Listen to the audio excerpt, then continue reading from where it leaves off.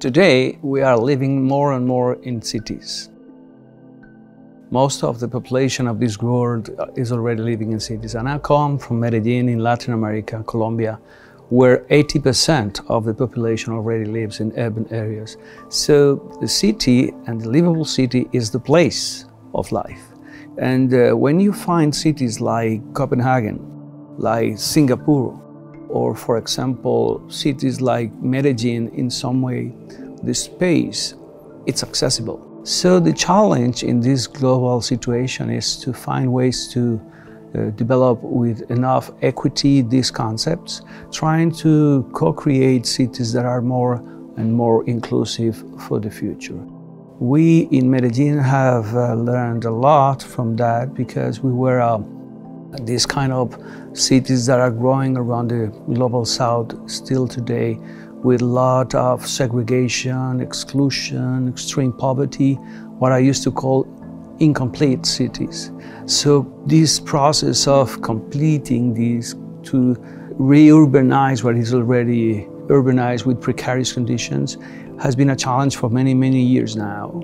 And we have been learning how, with the participation of the people, with democratic developments, with social infrastructures, is possible to create different conditions for the people and different societies. As many people has heard in the past, Medellín was one of the most violent cities ever. It was also a problem of poverty, exclusion, lack of democracy, and many other problems. And we have been working together as a collective to reinvent almost everything of our social contract, and architecture, urbanism, and infrastructures have been fantastic tools for that.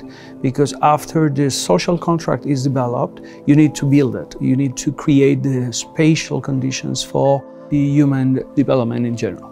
We in Medellín, during our critical times of the 90s, we used the schools of architecture, but also of social sciences, of law, of engineering, and so on, to think differently about the cities. And we succeed on that.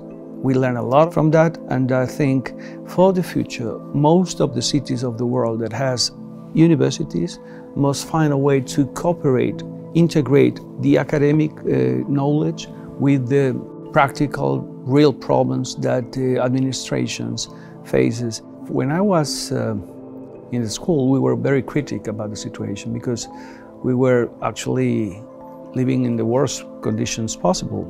Terrorist attacks, extreme poverty in the city in general, and many problems in terms of political levels. So my friends and myself started to work like a gang for transformation, not only about the school, but also about the city. And that the same thing happened in other schools of social sciences, of law. So it was like a movement.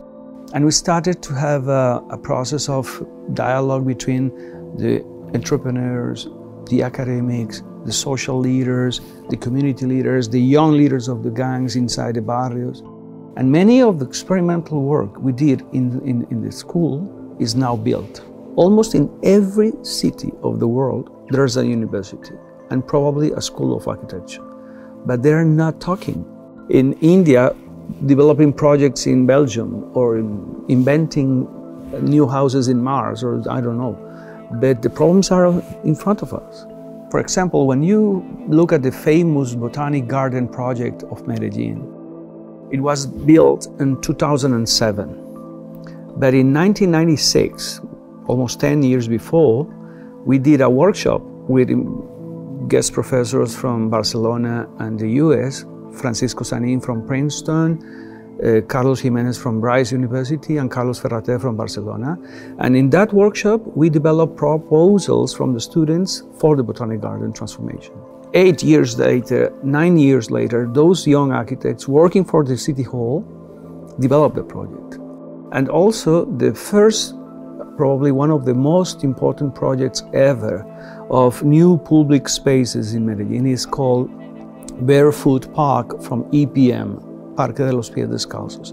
And that project was not only inspired but designed inside the school by a group of professors with the cooperation of students. Or for example, we developed a technical document named Manual de Espacio Público. It's like a technical manual of construction of the public spaces. And it was developed inside the school as an experimental. And the other thing that was developed inside the schools was the upgrading barrios methodology. We have learned a lot from that, from participatory planning, from participatory development of barrios, but also the upgrading of homes. And that started like an academic experiment. So I'm completely sure that every time universities and public institutions are correlated trying to find solutions for complex problems, they will succeed.